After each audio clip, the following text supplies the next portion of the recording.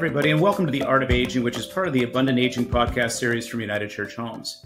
On this show, we look at what it means to age in America and in other places around the world with positive and empowering conversations that challenge, encourage, and inspire all to age with abundance.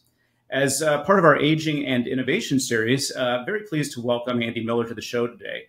Andy's Senior Vice President of AARP's Innovation Labs, which is an entity that I'll tell you has just grown and grown in terms of the impact it's having and fostering new and important solutions in the aging and healthcare space. And Andy, you are certainly no stranger to innovation. You've got a track record that includes being the innovation lead at Constant Contact. You founded the Small Business Innovation Loft. You've founded and sold a number of companies. And oh, by the way, you've held roles in innovation at financial players like T. Rowe Price, Bank of America. Whew. And we're so pleased to have you on the show today. Welcome, Andy. Well, thanks. I'm glad to be here, Michael. For listeners that are listening to this at time of release, just a friendly reminder that our Ruth Frost Parker Center for Abundant Aging is holding its annual symposium in October of this year. I believe it's October 6th to Friday.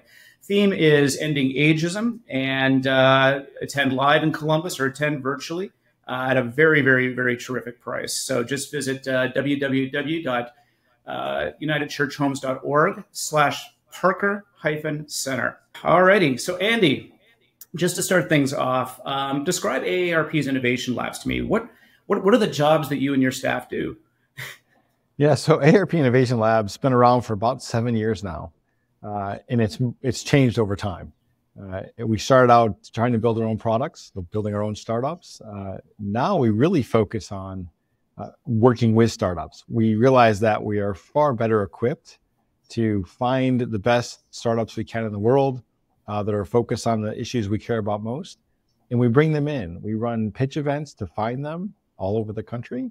We will then bring them into an accelerator program, which I think we're going to talk about in a little bit. When we run these accelerator programs 4 times a year, and then we help them. We help them validate what they're doing. We help them refine it. And then we want to ultimately help them grow or scale their business. That's awesome. Yeah. And you know, I gotta think, you know, incubator programs, accelerator programs, it seems like every big company's got one. You know, we see them. I don't think not so much an age check, and we'll unpack that in a second, but you know, what you're doing at AARP just seems a little bit different from other traditional accelerator or incubator programs, right? What were you seeing out there with other programs of that type that you thought you could do better at, or you were looking to correct? Yeah, so when we started this, we actually partnered with one of those. We partnered with a company called Mass Challenge. It's the largest non-equity accelerator in the world. And they were launching a new program called, at the time it was called Mass Challenge Pulse. Today it's called Health Tech. And the intent was to find startups and pair them with companies to try and get a little bit further down the path. So it wasn't just a mentoring model. And so we were a founding member, and this was back, I think, in 2018, 19.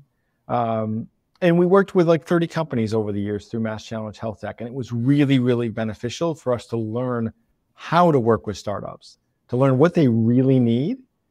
We see companies or other accelerators like Techstars or Y Combinator, and there's dozens, as you mentioned. And I'm not knocking any of them. They're all great programs, but they're all very different. Right? Techstars and Y Combinator, which are probably the 2 most well-known, they're basically venture capital firms at the end of the day. They're finding companies, they're investing in them, and then off they go, right? And we decided that wasn't really what we wanted to do.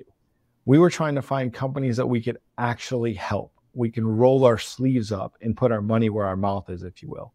A lot of these different programs, incubators and accelerators, rely heavily on the mentor model, which is they find a bunch of guys like me and you, and they have us come in and talk to startups and give their 2 cents and advice. And while that may be helpful, what we've heard from startups time and time again is you and I may show up and give them completely different pieces of advice on the same topic. So what do? Who do they listen to? How are they going to actually move forward? And so our program is 100% bespoke. Right? So when we bring startups in, they are given a portfolio manager from my team, and they build a custom agenda just for them. Even though they may be in a cohort of 15 or 16 companies, each company is getting their own unique sort of programmatic way that we're going to go through the next 8 weeks with them when they join the cohort. We give them resources that they don't get at other places, right? So they may get access to mentors, sure. They get access to subject matter experts from AARP, which is highly valuable. And then we give them access to things like GLG, right? Which is a service where you get industry experts that'll come talk to you. We have access to feedback loop and other things where they can test and iterate really quickly. And we do all of this, we pay for it. We give them the resource. We almost become an extension of their team for 8 weeks. And there's a byproduct of that. We also have started to invest in these companies. We don't make any investment decisions till after they graduate from the cohort. So it gives us 8 weeks of working with the founders, working with their platform, their service, their offering, their product, to understand, is it real? Is it providing a real value to the users? Is it solving a real problem? Can the founders actually tackle this problem, produce something and grow it? That's far more insight than almost any investor would have before making an investment decision. And so not only are we helping them, we're helping ourselves. I mean, I got to say here, Andy, I mean, you know, the models I've seen, the models I've seen in incubator and accelerator programs are, you come in, we're going to take a piece of your company, you know, whatever percent on the cap table it's going to be. And it's almost like, let's just, whatever happens, happens. You know, we'll get a bunch of guys, we'll make these bets, we'll throw them out there, we'll kind of put it, it's kind of just a little scattershot, right? I mean, this seems a lot more focused, a lot more curated. It is. I mean, in what you're describing is really the Techstars YC model, right? Which is, you know, Techstars, I think, made over 500 investments last year throughout all of their programs. And, you know, it's very programmatic. You come in, we're going to write you a $100,000 check. We're going to take roughly 5% of your company. We're going to reserve the right to write another $100,000 check. And you're going to come through our program for 2 or 3 months. And in those 2 or 3 months, basically what we're going to do is teach you how to pitch for more money, right? Along the way, we may get you a deal or two to help validate what you're doing so you can get more money, right? But that's primarily what all the accelerators do. You're seeing more and more what I'll call corporate foundries popping up, which is a little bit different, right? Corporate foundries are, you know, a big company says, we want to basically outsource R&D. We don't want to necessarily go play with a big accelerator. We just want to do it ourselves. So they may hire a company. There's a lot of them out there, Generator Ventures, Higher Alpha. Like there's a bunch of these companies that will come up and spin up sort of product development functions that they will help solve. So if you have something you really want to solve for as a big corporate, you don't have the research, the know-how to create a startup, this foundry concept, someone else will go and take your ideas, run with them, and build something and then flip it back to you. So I want to build a better mousetrap. I have an idea what the mousetrap is. You hire an outside company. You say, okay, let's stand up it's not a hackathon. It's not whatever. It's basically, you know, throwing out a net and finding out who is working on that issue from a startup point of view, and then inviting them to come in and maybe fostering them that way. So I can run a specific challenge on this, a specific challenge on that. Interesting. Corporate foundry. Just back to the Age Tech Collaborative though. If you've already gone through one of these programs, does that kind of restrict you from participating in as an Age Tech company? No, it doesn't. In fact, we've actually cut some deals with our friends at Mass Challenge and Techstars. But we have a number. Probably close to half of our startups that come through our program have been through another accelerator, and it's interesting because the validation we get on our model when we do our surveying at the end, you know, net promoter score kind of thing, our net promoter score is far north of 90. And we've been doing this now for 5 years, 4 cohorts a year. So at first I thought maybe there was a halo effect, but no, the model is being validated every single cohort. And it's because of the custom agenda. It's because of the resources we give them and how we're actually helping them validate, refine, and grow. Yeah, you know, and it just seems natural for AARP, given its position in the aging space, to have something like this. And also, it just seems to be a very altruistic. You know, if a nonprofit was going to do this model, they would do it this way. But I know this also has a lot to do with your vision, what you're seeking to kind of correct that's out there. But just switching the topic of kind of aging, health, and all that. It's almost like it's the Rodney Dangerfield of the VC and investment world. You know, age tech gets no respect. You know, I know that you know, as long as I've been in this space, it seems like it's getting some momentum. I mean, the world's aging. People are the problem is of our long-term care crisis is starting to become a little bit more real now. But at the same time, I don't have a sense of comparison of where age tech is in terms of its momentum of investment compared to other things. I mean, where do you think age tech is right now? You think it's still Rodney Dangerfield? Do you think it's coming out of its shadow a little bit? Yeah, I definitely think it's coming out of its shadow. Specifically, we're seeing more and more venture funds start age tech funds, right? We're seeing established VCs starting age tech funds. We're seeing brand new venture funds formed around age tech. I think what's happened is all the research around what I'll call longevity economy, right? Where the money is, where the demographics going. Once you think about a Silicon Valley VC, they tended to want to fund technology, mobile tech, different things like that were focused on 18 to 35-year-old males. Well, that's great, and they are very early adopters. And some of AARP's research has helped in this, but we've been able to show that the myth that old people don't use tech, not true. In fact, 50 to 60-year-olds are the single largest group using early adopters, the biggest spend of disposable income on new tech. It's not the 18 to 35-year-olds. So you're seeing as the population shifts, the money is shifting. And so a lot of these companies, what do? They're chasing money, right? At the end of the day, they're trying to make product that they can grow that, scale that business, and then exit that business. And so they tend to go where there's a big population, there's a big addressable market, there's lots of dollars. So they're starting to kind of understand what that is now. The second piece of the longevity economy is that tech piece, as I just mentioned. It's a myth that old people don't use tech, right? COVID was actually a great accelerant for this, for the older population, right? They had to use tech. Maybe they were using tech to look at Facebook, pictures of the grandkids. Maybe they were using FaceTime, but they still had to go to the doctor. So they started using telehealth. They still had to pay their bills. They started using online banking. And the list goes on. And so they became much more comfortable with the technology. And therefore, they're adopting more and more. Yeah, and you know what just occurs to me is that, in some of those cases, you're right. There is a trope out there. I mean, I'm not seeing it when I'm looking at the residents of our properties. I mean, I think the people that are moving into independent living now retired 15 years ago. What was around 15 years ago? The internet was around, smartphones were around, social media was around. So these are not unfamiliar things. I think there's sort of an element of maybe us learning together, right? During COVID, we all had to learn about telehealth. We all had to learn about Zoom. We all had to do this. So it was almost, I don't know what sort of an element, what that did to accelerating tech adoption amongst older people. But I would suggest that for all of us, tech adoption increased. Yeah, absolutely did. And I think the other thing to really consider here is not just the demographic, but the geographical dispersion of the demographic. So when I was younger, my entire extended family lived within 20 minutes of each other. Like I could drive to my aunts, my grandparents, anyone's house, right? That we all lived right near each other. And what's happened is families have moved. And, my parents live in Sarasota. My sister lives in Northern Virginia. I live in Boston.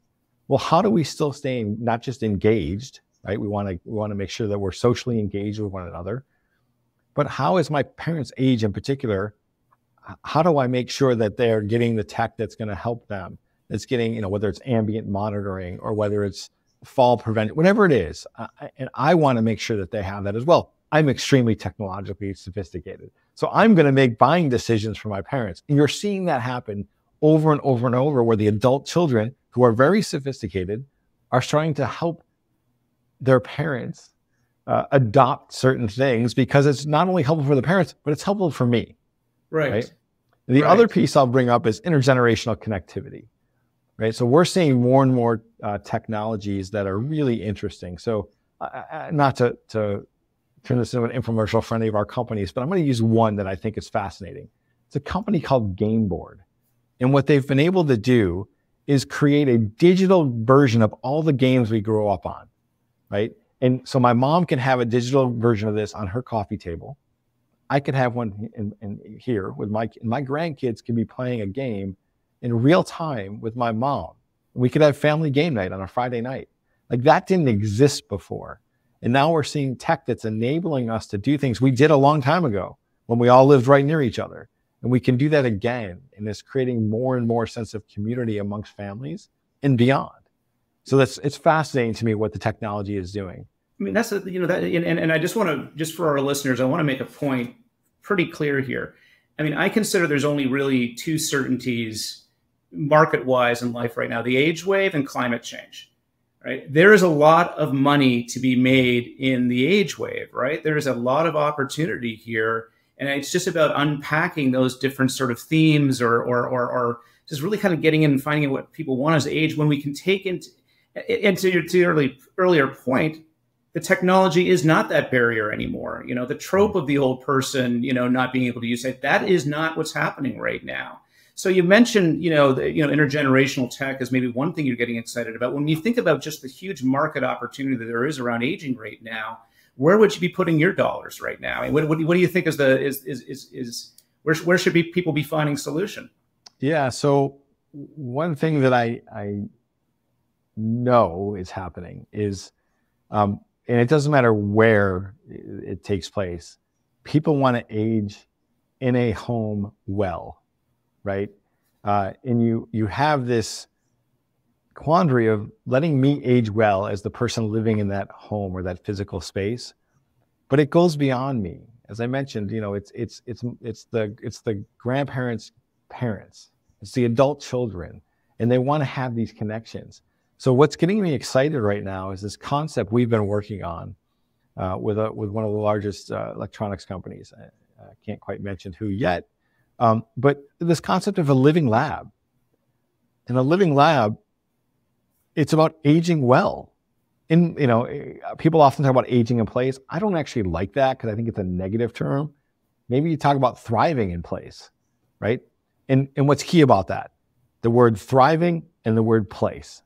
A place is just literally a physical place where you're going to live, right? So how do we use tech to make sure you're thriving? And so this idea of a living lab, it could be in an independent living, assisted living. It could be at an ADU that I dropped in my backyard for my mom to live in. It could be any of these things, right? And so how do we bring together a collection of curated tech that will make sense, that will be fun? In some cases, you may not even know it exists. And it's just there to make sure I'm doing okay, right? So that's really getting me excited because if you look at the world of tech or startups today, almost every single one of them does something well, but it's a point solution. And in and of itself, you're like, okay, that's kind of interesting. And I always use the example, one of our companies called Kasana. It's a smart toilet seat, right? You sit on it, it takes your, not just weighs you, but it takes vitals, it does all this stuff. In and of itself, that's interesting, right? Great. I went to the bathroom at 10:05. It gathered some data. Right? Like maybe over time it creates a trend. But if you think about this concept of a living lab and you have lots of tech at the same time happening in a physical place, I can start to get contextual insight that I didn't have before, right? I know what the person was doing right before they went to the bathroom potentially, right? So if they were using another company, we have own practice, right? It's sort of like Peloton for yoga. I know they hate when I say that, but it's sort of like this on-demand interactive exercise. Well, maybe they were doing that right before they went. So the toilet seat registered a high heart rate. Well, without knowing what they did right before that, the data is somewhat useless, right? So really being able to look at all of the data that's being used to help someone live and thrive in place and create contextual insight by bringing and aggregating all that data together is what gets me the most excited. It's a tremendous data play, Andy. I mean, this is what's going through my mind right now is, and this is a speech I've given people have suffered through in the past, but if I'm somebody that's newly diagnosed with, let's say, a chronic disease, right? There's already databases out there. They'll kind of size me up, age, weight, background, all this. And they may just sort of find a cohort for me and a bunch of other people that are, okay, this medication may work better than others, or this treatment may. In terms of overall wellness and aging, all the factors that just support wellness and aging. Your relationships, how engaged you are. I mean, Bob Kramer had a great line about an engagement index where, I don't want to go out because my hands are shaking. All of the different, obviously, home state, the traditional social determinants like food and transport and all that. But a lot of this stuff around behavior and correlating behavior, I mean, that's a huge opportunity, right? Enormous. And the reality is it's not been done before, I think, for a couple of reasons. One, all the startups are too small, right? They're just chasing their point solution, whatever it is that they're going to do and do really well. And then if they're successful, you'll see them branch out, right? They become more and more. But the reality is this is an enormous data play. So there's privacy issues, there's infrastructure issues, and to be frank, there's only probably 5 companies in the world that are capable of probably pulling something like this off at a ubiquitous sort of societal level. And they're all now, if you look at all the big companies, right? Whether it's Apple, Amazon, Microsoft, Samsung, Google, they all have Best Buy, they all have health now. Right? There's Apple Health, right? Right. And so they're all not only waking up to the longevity economy and the opportunities, they're literally sitting here going, how do we help shape it? Right? And so if you look across those organizations, they each have slightly different approaches to things, right? You can imagine Amazon being the ultimate e-commerce engine, being able to know all about you and use your data to make better recommendations on what you should, be eating or buying or whatever. Same thing with a Best Buy, right? Interesting about someone like a Samsung or Apple, they're in our lives every day and we don't realize it. Whether it's the phones, the TVs, the microwaves, whatever it is, we're using all of their tech all the time. And we probably don't realize how much we have stories because they play those little songs. Every time my dryer's done, it plays a song. My dishwasher's done, it plays a little song. But no, I totally get it. I mean, these are, you interact with it more than you think. Right. And so if you stitch all that together and you layer on top of it, these point solutions that are very precise, they've been built to do one thing really well. So a device that may be doing ambient monitoring, right? And I'm going to get way too techie for a minute here. You stick it on the wall and all you see is a box on the wall, but it's actually creating a radio mesh network that's seeing if you're standing, sitting, walking, if you've fallen, if you've eaten, if you've gone to the bathroom, maybe even can track your heart rate. Like that exists. And to fade into the background and you don't even know it's there, but to connect that with all this other insight and information I get really, really excited about this opportunity. Yeah, I can kind of tell, but I share your excitement. All right, let's flip it around a little bit. You see a lot of stuff. I see a lot of stuff. Some stuff gets you, sort of puts a light bulb in your head. What is the stuff that basically gives you a snore? Yeah. What is the stuff that you hit the delete button on? I mean, what should people not be developing at age 10 right now? So I'm going to caveat this by saying, I know this is a really, really important topic that I'm about to snooze on, but I know it is. So falls. I understand how important it is to detect falls. It's more important to prevent falls than detect falls, I would say, right? And so, if I see another wearable fall detection device, there's a bazillion of them, at the end of the day, all the ones that are tied to watches, Apple's going to, and Google and Samsung are going to make you obsolete at some point. I mean, Apple Health is already doing all of this stuff in the watch. Yes, it's super important, but we just see so many of these things and it's just, okay, I don't need to see another watch app that is telling me that someone has fallen down. And what's interesting about that, I was talking to a gentleman the other day. He happens to be chairman of a big Wall Street firm, and we've been trying to talk about their customer base is older, and he wants us to go and talk about all these things. And he was telling me that he golfs a lot. And when he takes a divot when he's golfing, his watch thinks he's fallen down. And he asked me if I knew why that was. And I said, well, I can't tell you with 100% certainty, but my guess is it uses the accelerometer. So as you're coming down on your golf swing, when it gets interrupted by you hitting the ground and he's probably not really following through, so he just literally falls, it thinks you've fallen. And he said, I probably fall, 20 times during a round of golf because I keep taking divots. And so even the technology that exists is not foolproof. And so a combination of technologies is going to be a much better solution than just a single point. So again, come back to this idea of how do I capture contextual insight from many things at the same time? Yeah, and because that's what human nature is all about, isn't it? This is what human nature design is all about. We interact with systems of things, and one thing on its own, if it's going to fail us in that way, you're just going to just pop it right in the drawer and forget about it. I mean, heck, I think AARP did a study. I don't know, 7, 8, how long? Something on wearables, and essentially how long did it take to wind up in the drawer? I mean, Apple Watches I'll get. My granddaughter uses one. It's great. It's multifunction.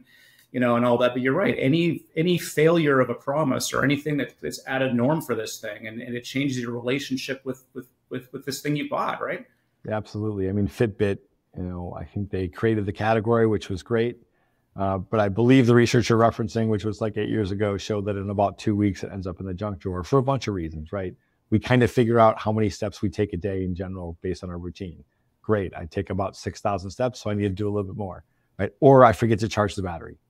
And that becomes the bigger one. So I forget to charge the battery. I go to put it on. It's not working. I throw it in the drawer. I forget about it, right?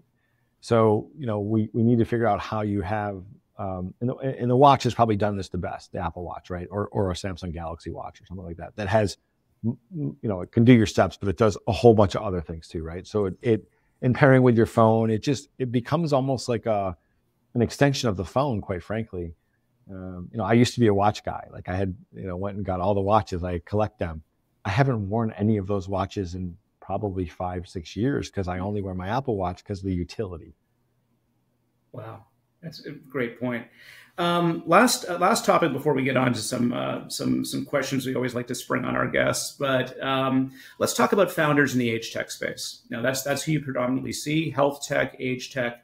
Everybody wants to create something for a reason, whether it's going to be a new sports drink, whether it's going to be a new, I don't know, autonomous driving thing. People are driven to found companies and technology. How do you think, maybe 2 questions, how do you think founders in the age tech space are different, and or what sort of advice do you find yourself giving to founders in the age tech space that might be a little bit different from, I don't know, traditional? Yeah. I think the interesting thing is, every startup has an origin story, right? And when you think about origin stories in the age tech space, most of the time it's based on personal experience, right? It's somebody that had a mother or a grandmother or someone that maybe they were a caregiver for, and they were trying to find a solution and they couldn't find it. So they built it themselves, right? We see a lot of that. It's probably the majority of origin stories, and they're powerful, right? So anytime you're building from a place of personal experience, it's interesting. We always talk about, and you referenced it earlier, this idea of human-centered design, right? Like go out and talk to the consumer, talk to folks. And if you go back 10 or 15 years when the phone was just taking off and mobile apps were everything, most of the people building mobile apps were young males building for themselves, right? Or gamers or whatever. There wasn't a lot of true utility. And so they'd run to do it, but they literally were still building for themselves. So the same thing's happening now. I have a personal problem. I can't find a solution. And you see a lot about caregiving. We see a ton here, right? Or even financial services. When you get into the clinical healthcare stuff, we still see origin stories that are personal, but they tend to be from doctors or nurses, someone on the front line. It's like, I don't ever want to see this again. It may not even be personal to a family member. It just may be, I'm done. Like I'm an ER triage nurse. I'm done trying to continuously work on people that have this problem. Let's solve for it, right? So the origin story is still highly personal, maybe not their family necessarily. So that's what we see more than I've ever seen before. And I've been doing this for 20 something years. Even personally, my last company, I built because we had just kind of a cool idea for mobile loyalty cards. It wasn't for any save the world, big cause. It was just a niche that we saw there wasn't anyone filling. We don't see that. We see this is for a purpose. And there's tremendous passion behind these entrepreneurs. Not to say others don't have passion, because they do, but it's not the same, right? So that's the first piece of this. The second piece, because of this, a lot of these entrepreneurs are not experts in the area. Again, they're solving for a personal need or solution that they've had. And in the health tech side, it tends to wade into healthcare. And so we tend to do a lot more coaching in educating on, expense reimbursement and understanding, all the different, as your age, right? So there's the Medicare, Medicaid stuff, but there's stuff, we're talking about 45, 50-year-olds that aren't on that. And sort of how do you bridge the gap in talking to somebody that is, 50. 50 is the new 40, right? Like, and you talk about a bunch of 75 or 80-year-olds that are using tech every day. And so how do you talk to them? How do you, in essence, sort of sell to them? And then how do you do the customer service? This is the other big thing, right? And you and I have both experienced this. Many of the people listening are going to chuckle. We've become customer or tech support for our parents or for our grandparents, right? My mom used to call me all the time. How come it's not printing? I'm hitting the print button. Okay, well, now I can diagnose this. Is it turned on? Whatever, right? And so that's a real issue, is that the more the older folks are adopting tech, there's a need for tech support, right? Or help, Genius Bar, if you will, right? Or Geek Squad kind of things. And yet it's a very tricky situation because our research will say that a lot of older folks don't want strangers in their home coming in to help them set something up or whatever, right? So how do you make sure your tech is designed such that it's easily you can troubleshoot it if you need to, right? Without being in someone's home. And so all these are the kind of things that most of the entrepreneurs don't think about, but AARP and United Church Homes, we're thinking about this all the time, right? And so we spend a lot of time educating and sort of helping them understand. Yeah, I always like to say, I always like to say, if your thing runs on a battery, tell me exactly how long it lasts, because I'm going to be the one that's driving over there and knocking on a door to change it, which could be good and bad, a way to kind of, get in there or not. And then, I always get, folks that tell me, oh, my solution could do 100 things. They take a look at their competitors. Oh, they've got this little thing. I have to have this little thing too. And it's weird. And when they talk to me, they'll say, well, we can do this, and this, but they don't really recognize maybe what the 2 or 3 things are that my team does the most. And how are they optimizing the experience of using that solution so that's really easy and instinctive and things like that. That's the difference of human-centered design. I can always tell which solutions have been developed in coordination with the users, because the UX tends to be a little bit simpler. The tasks are a lot more intuitive, and that's the sort of thing that we like to see, because in our world, workflow disruptions can just sink something so fast. I can't tell you how many things we found in closets just because they require a different dashboard, or they do, or it wasn't even onboarded properly. So all that matters. Yeah, you asked the question earlier about technologies that I'm seeing that I'm sleeping on, like I'm just done with them. I will say, and I'm not sure how much of the audience here is entrepreneurs, but both to the entrepreneurs and to the corporate folks that may be watching this, the thing that I get most irritated by when a startup shows me their pitch deck, they all have this competitive matrix. It's usually the 4x4 graph. And they always show me, and they're, no matter what stage they are, they always show me they're in the upper right quadrant and no one else is. All their competitors are lower left or wherever, right? Or they show me I call it the car magazine sort of thing, where you have like, the different car makers, and you have like circles. Maybe they have this feature, they don't have this feature. And inevitably they'll have every feature, and they'll show me like some, big company, oh, they don't have these 4, but we have.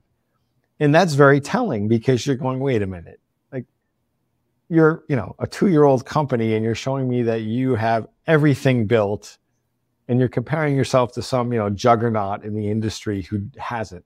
So one of 2 things is happening. Either you're wrong and you actually haven't built these things, or maybe the other company that's been around a long time have tested a whole bunch of these things and figured out customers actually don't want all these things that you've checked boxes on. And so then my next question will be, what research have you done? How many customers have you talked to, right? Because the answer usually is not many. Right. They went by, well, here's what I think. And I call that building inside out. When you build inside out from what you know and you think is best, you will always fail, versus what you and I would call human-centered design, which is outside in. Right? Go figure out what the consumer wants. How is it helping them? How are they engaging with it, and build from that back. Yeah, and if you've got that that line with it, every single box is checked or whatever, and then we ask to see a demo, and then you're going to give us screenshots or whatever, then Spidey sense is raised. Just maybe all this stuff isn't ready for prime time. So yeah, that's right, and that's a non-starter, right? Like when that happens, you know, and the reality is a lot of times, you know, companies coming to you, maybe they only get one bite at the apple, right? And you're gonna look at them once, and if you go through show me the demo, and there is nothing, then you're probably not going to look at them again, at least not for a while, right?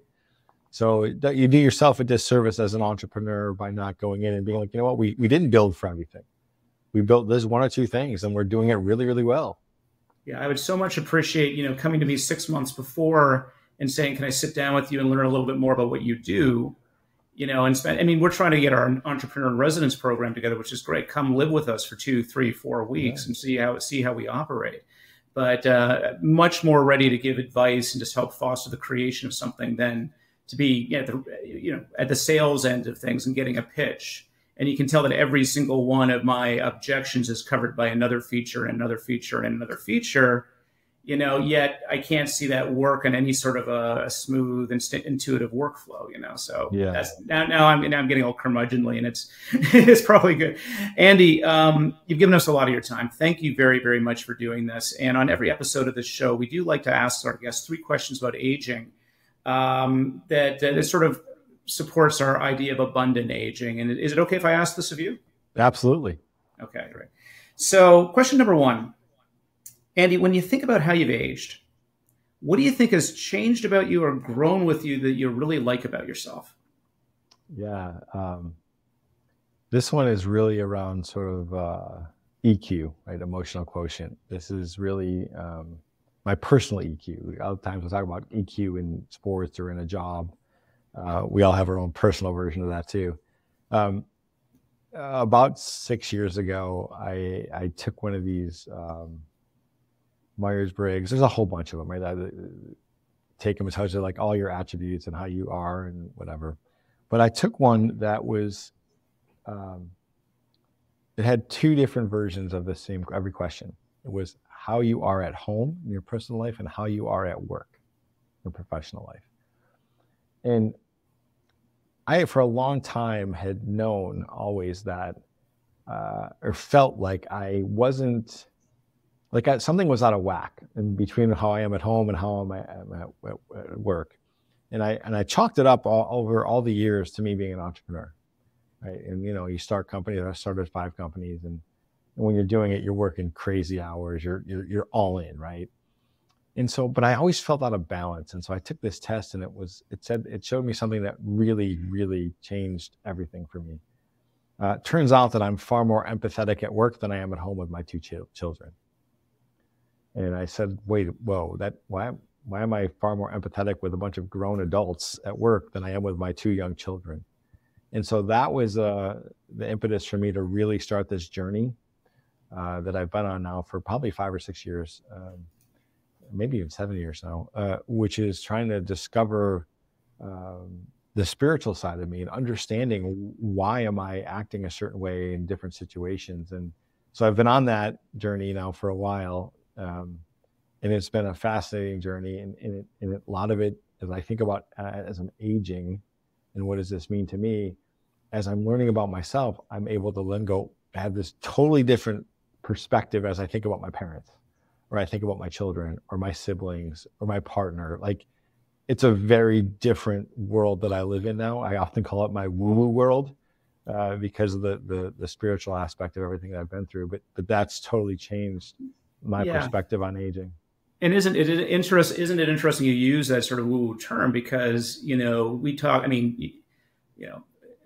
this role here at United Church Homes, where church is in our name, but as an open and affirming organization, values DE and I very, very closely. One of the things I've learned is really how personal and abstract, spirituality can be for you. I mean, it can be structured, it can be unstructured. We could be talking about Catholicism, we could be talking about yoga. Right.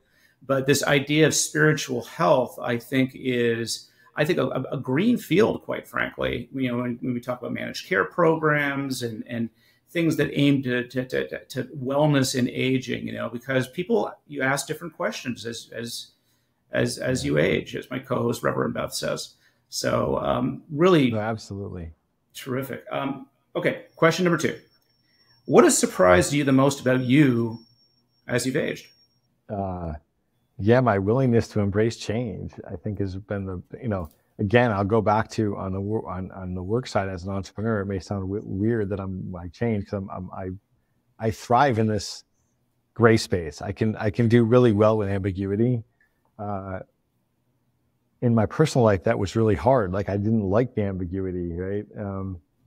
And so it's really, I'm surprised that I've been able to really thrive and learn to thrive in the gray area, right? And live with ambiguity and roll with it. Because I never, as a younger kid, I was not like that. I was super type A, hard charging, and yeah. So I've completely done a 180 there. Well, I mean, it's I guess that speaks to the value of experience and the fact that you sort of all these different times you've taken a risk and in the startup world now, you're right. It's sort of an interesting evolution. Okay, all right. Question number 3: is there someone that you've met or been in your life that has set a good example for you in aging? Someone that inspires you to, as we say here, age abundantly. Yeah. So. My partner, she's been amazing in teaching me how to not only embrace change and aging, but dealing with a lot of different health issues, right? Not me personally, but family and extended family, and the level of kindness and generosity that she has in the middle of all of this is amazing and extremely inspirational to me to try and emulate, because I think about a lot of times, her mom has dementia and she's young. Her mom is, I think she's 65, 66, and you're watching things, deteriorate, and it's a tough thing to do, right? But, my partner is able to have like this tremendous outlook, even though it's a bad situation, and always helpful and kind and generous, and all of these things that I kind of think about, how would I respond in that situation, right? I have some similar issues on my side of the family, and I've always been more to snap and jump and be like, I'm a solutioner, right? So I'm gonna fix it, I'm gonna solve it, and that's not necessarily productive for anyone. So to take a step back, take a breath, to look at it and come at it from an angle of kindness and generosity is what she's taught me most. And every day she inspires me to try and do better.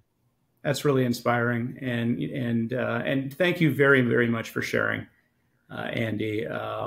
Kindness, and empathy, it's all things that we need.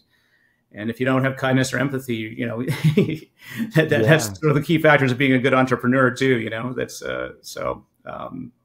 so thank you very, very much for being on the episode of this show. And for our listeners, thank you for listening to this episode of The Art of Aging, which is part of the Abundant Aging podcast series from United Church Homes. And we want to hear from you. What's changed about you as you've aged that you love? What do you think about what we talked about today with age tech innovation? What do you think is missing from the world of innovation, aging that deserves to be there? Talk to us, open up a conversation at abundantagingpodcast.com. You can also find us on YouTube under United Church Homes. And a reminder again to check out our Ruth Frost Parker Center, especially our annual symposium at the beginning of October every single year. This year's topic, Ending Ageism, at www.unitedchurchhomes.org/Parker-Center. And before I forget, Andy, tell us where we can find you. Give us a few things that you'd want to pitch. The floor is thanks, Mike. You can find us and learn all about all the things we're doing at AARP Innovation Labs at the Age Tech Collaborative. and that's just agetechcollaborative.org. And you can learn all about the pitch events, our startups, and what we're trying to build. We, in a very short time, built the largest ecosystem in the world around age tech. Very honored to have United Church Homes and Mike be one of our participating members, in fact, one of our very early members, so thank you. And so that's what we're up to. Super excited to just continue to find the most dynamic startups we can.